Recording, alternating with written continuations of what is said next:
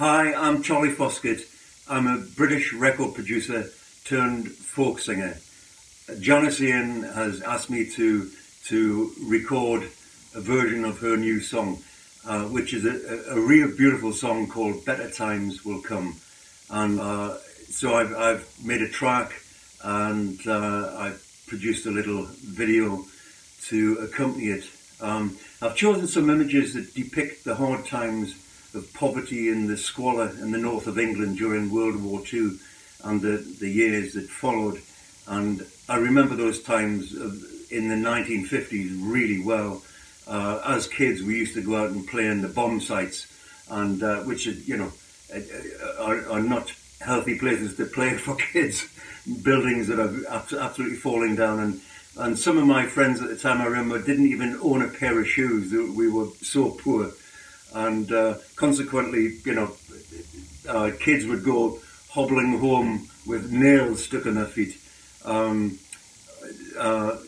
Anyway, I've also added some really stark images of suffering in previous generations, because I think that sometimes that gets forgotten. And although we're going through this really fearful time at the moment, and it's never been like this as far as anybody can remember, as bad as this, and it's creating a lot of anger, and it's actually creating a lot of insanity. I do think, things come round and life will change for the better.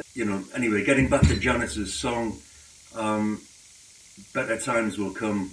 I honestly do believe that eventually better times will definitely come.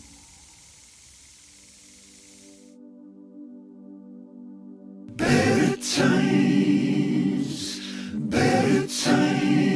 will come. Better times will come.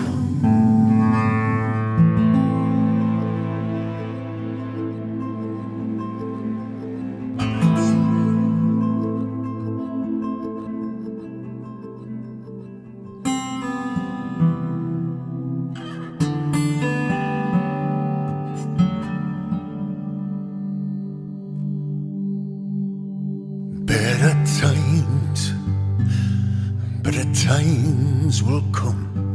Better times, oh, better times will come, when this world starts to live as one. Oh, better times will come, when we reach each dawn without fear.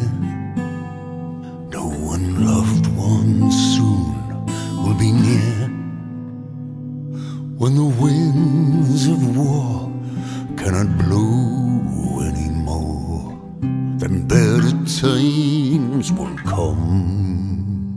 Better times will come.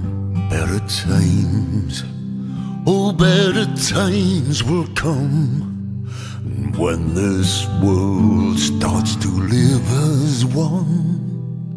Oh, better times will come. Though we live each day as our last, we know someday soon it will pass, and we will dance, we'll sing in that never-ending spring. Oh, better times will come. Better times will come. Better times, oh, better times will come, when this world starts to live as one.